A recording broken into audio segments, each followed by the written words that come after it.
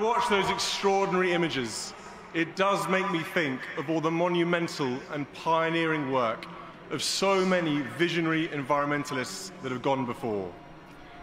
I'm so proud that my grandfather and my father have been a part of those efforts.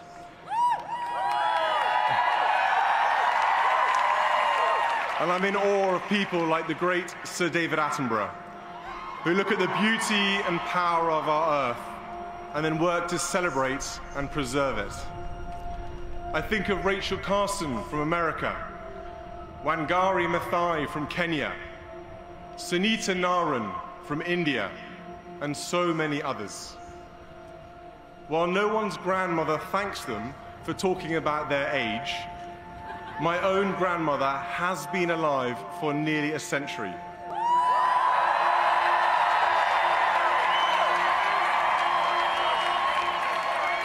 In that time, mankind has benefited from unimaginable technological developments and scientific breakthroughs. And although those breakthroughs have increased our awareness of the impact humans have on our world, our planet has become more fragile.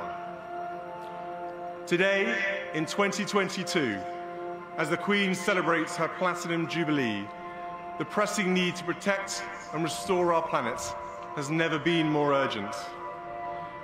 But, like her, I am an optimist. Decades of making the case for taking better care of our world has meant that environmental issues are now at the top of the global agenda.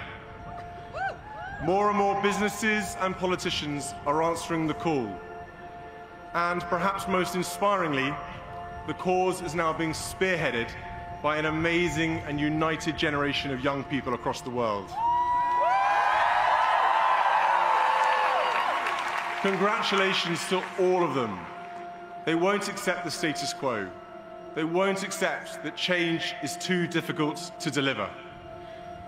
Never before have we had so much power to change the big things. In the past 70 years, mankind has put man on the moon. We have built the World Wide Web, and we have developed vaccines and solutions to some of the most life-threatening diseases on Earth. When humankind focuses its mind, anything is possible.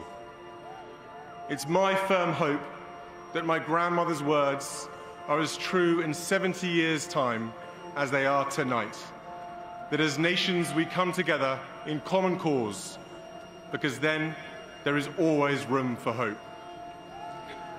Tonight has been full of such optimism and joy, and there is hope.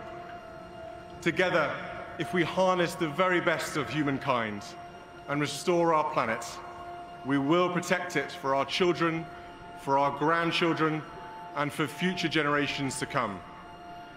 They will be able to say, with pride at what's been achieved, what a wonderful world.